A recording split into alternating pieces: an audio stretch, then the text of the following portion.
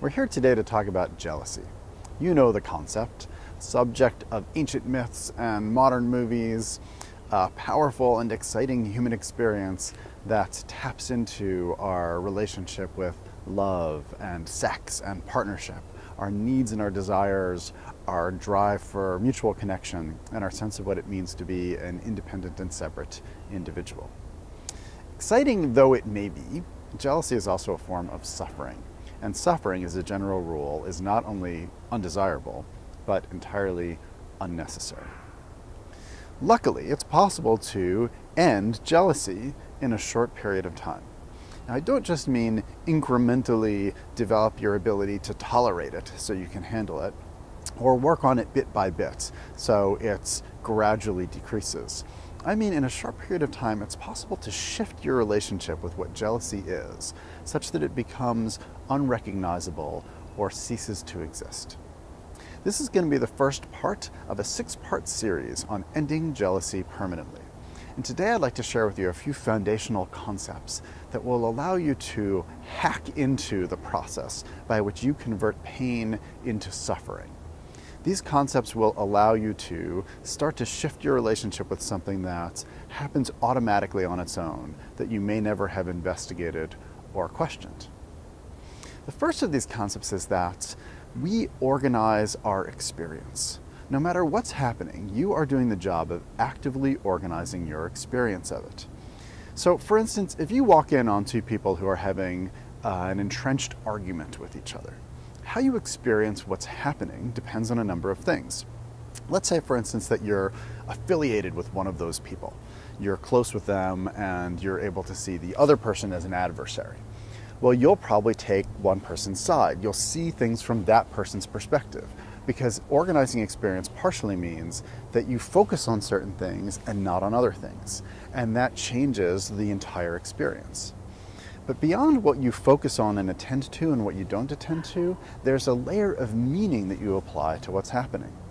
So the kind of meaning that you might apply could be that the person that you're affiliated with, you want them to win. And an argument is about two people who are both trying to figure out who's right and who's wrong. And so you might be listening for evidence for rightness and wrongness. If, on the other hand, you're trained in something like nonviolent communication or other kinds of mediation work, you might listen to two people doing perhaps a really clumsy job of trying to express their needs to each other. And so instead you might listen for the unmet needs that people are grappling to find a way to articulate and express to one another. What you can do in that situation is entirely dependent on how you make sense of the experience, how you organize your relationship to it.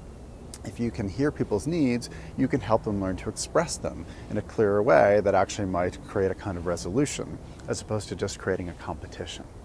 So organizing your experience is something you're always doing. And if you're experiencing something that you're calling jealousy, it means that you have, without knowing it, learned to organize all the things that are happening to you in a particular way that produces suffering that you don't want. So we're looking at how to reorganize our experience such that jealousy is no longer the outcome.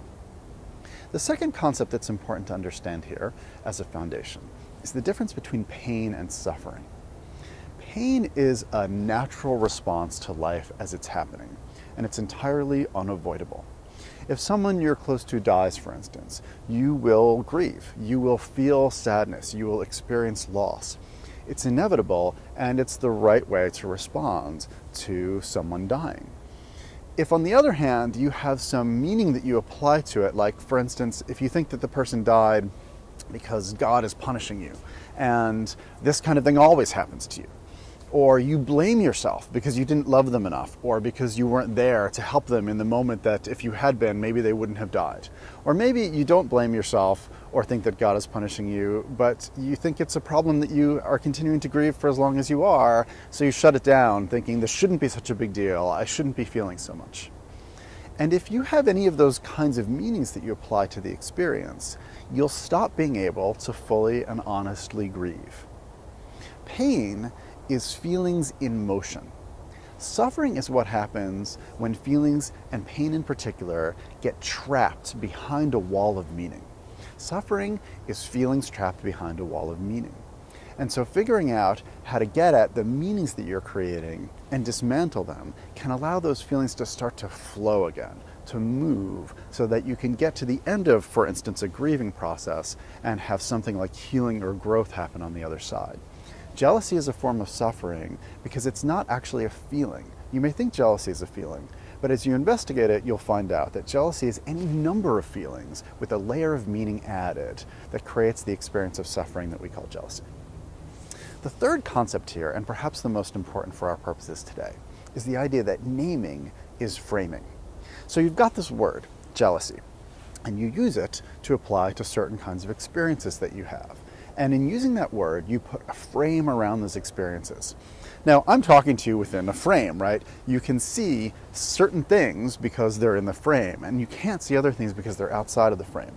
That's what framing does. It highlights certain aspects of your experience and marginalizes or disregards other aspects of your experience. So when you use the word jealousy, you are somehow freezing in place your experience and paying attention to only the things that exist within the frame of the word jealousy. So now, here is your first permanently moment. There are 3 moments, I'll warn you when they're about to happen, and each of them is a moment at which your relationship with jealousy can be permanently altered. You have the possibility here, and in these other 2 moments, if you miss this one, of changing forever your relationship with the word jealousy. And it goes like this. Stop using the word jealousy. If you stop using the word jealousy, something different is going to happen. And this is not just a trick. Language is powerful. Language creates meaning, and meaning creates experience. If you don't have the word jealousy to use, you will no longer be experiencing jealousy. Something else will happen. In particular, you'll be required to start to really pay attention to what's going on when you remove the frame from the experience. What's actually happening? And it turns out that you can't really do much with jealousy. It's kind of a stuck experience. But all the things that are happening when you take the cap off and remove the frame and look at what's going on underneath, you can do something with all of that. And so it's possible to allow pain to get in motion again, for things to change and move instead of remain trapped. In our next video, we're going to be looking at just that. What is it that is actually happening when you remove the word jealousy? Eventually, we'll have to figure out, what do you do to talk about this experience without the word? It's like, remember when the musician Prince decided to change his name to this cool little squiggly symbol, but nobody could pronounce that symbol, so he just became the artist formerly known as Prince? It was just a replacement name. It's just another name.